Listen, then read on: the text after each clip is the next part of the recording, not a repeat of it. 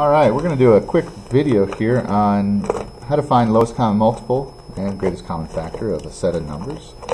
And in particular, perhaps the most difficult thing is not confusing what each one of these things means. So let's take a moment and talk about that.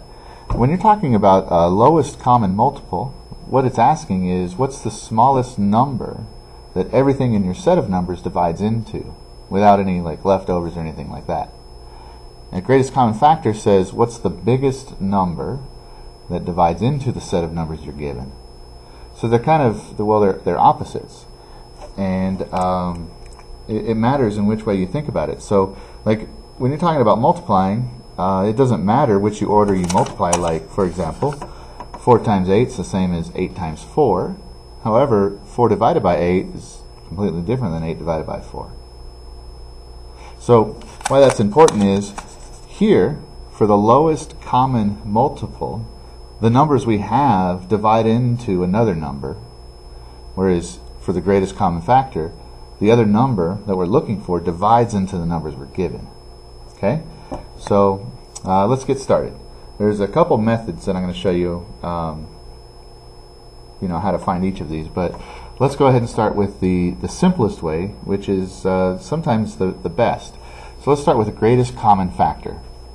So again, when you're asked for greatest common factor, you're looking for what is the biggest number that's a factor of the set of numbers you have.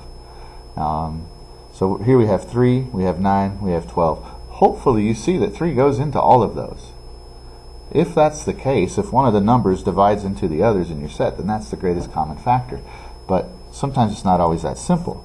And so the way you find it is the way you find the greatest common factor is you actually factor all of those numbers. So 3 is, of course, the factors of 3 are 3 and 1, so just 3. 3 times 3 is 9, so those are the factors of 9. And 3 times 4 is 12. You could make this all the way down to prime factors, but I think here we can already see that the biggest number that divides into all of the numbers in our set is 3. So our answer, the GCF, the greatest common factor here, is 3. The biggest number that divides into all of the numbers in the set is 3. Alright, now, same set of numbers, let's talk about the lowest common multiple. Lowest common multiple is asking what's the smallest number that all of these divide into. So the easiest way, not always the easiest, but the simplest way to figure this out is actually by making a list, just like we did over here. Well, a little different. So anyway, we're going to make a list of the multiples of these numbers. See, we're looking for the lowest common multiple, so we're actually going to make a list of the multiples. Whereas greatest common factor, what we did is we actually made a list of the factors, and we looked for the biggest factor they had in common. So here we're going to make a list of the multiples, and we're going to find the smallest number that's a multiple of all of the numbers in our list. Sometimes the easiest way is to start with the biggest number, and let's make the multiples of that. So 36, 48, 60, 72, 84. We can probably stop there. Now, I'm going to make a list of the multiples of 9, and what I'm going to look for is I'm going to look to see if one of those exists over here. So I got 9, I got 18, 27, 36, right there. Now if 3 goes into 36, and we're good, and it does, of course. 3, 6, 9, 12, 15, 18, 24, 27, 30, 33, 36. 36 is the smallest number that all 3 of these numbers goes into. So the lowest common multiple would be 36. Alright, so let's look at a trickier pair of numbers here. 6 and 16. And I'm going to show you the two methods. The first method, we're going to make lists. Okay? For lowest common multiple, we'll make a list of the multiples of these two. So 6 and 16. Right? So 16 times 2 is 32. If I add to that again, I get 48. And I'm looking for, the whole time I'm thinking, does 6 go into either of those? 6 does go into 48. So 48 is my answer. So let me make sure this makes sense.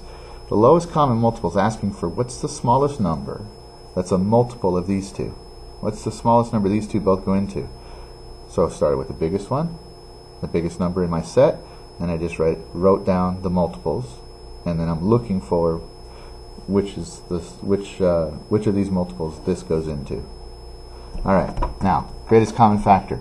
We're looking for the factor that's the biggest factor of both of those. So 6 is 2 and 3, and 16 is 2 and 8. Now 3 and 8 have nothing in common. They are what called relatively prime. They have no common factors. So I really can stop right there. Relative primes. So my greatest common factor is 2. 3 and so again, the reason I stopped here, I didn't make this 2 times 2 times 2, is because 3 and 8 were relative primes. They have no common factors. So I just stopped right there. So my greatest common factor of 6 and 16 is 2. Okay, now my other method. The other method involves prime factorization. Okay, so sometimes when you have numbers that are tricky, the prime factorization method is a whole lot easier. Okay, so greatest common factor, it's exactly the same way. This and this are the same. We're just making a list. But for the lowest common multiple, here, let's see here. Lowest common multiple, what you do is you go ahead and you do the prime factors. 2 times 2 times 2 times 2 is 16. You do the prime factors of those numbers, and then you make a list. You make a list of what's in common. So there's a 2 here in each one. So I'm making a list. These are in common, so I put it in my list. And then whatever's left over. And then you multiply all that together. So 6 times 8 is 48. That's my lowest common multiple. So let's talk about that again. By prime factorization, we can find the lowest common multiple. So what you do is you figure out the prime factors of each number, right? So 2 times 3 is 6. 2 times 2 times 2 times 2 is 16. And then whatever's in common between both of those sets, you write in your new list. So I had a 2 in each one, crossed it out. Make sure you cross it out because otherwise you forget it. And then all of these others were just leftover numbers. So there was a 3 here and 3 2's over there, so I added them in the list. And then you multiply the whole thing together. And that's it. So those of you in my Algebra 1 class, there's going to be an assignment. And if you do this assignment and you get them all right, I'm going to give you some partial credit on your quiz from Friday. So here are the practice problems I'd like you to try. If you're not in my class and you're just trying to learn how to do this, you can go ahead and try those, and you could actually just leave a comment and I'll tell you if you got them right or not. Anyway, I hope this video was helpful, and have a good day.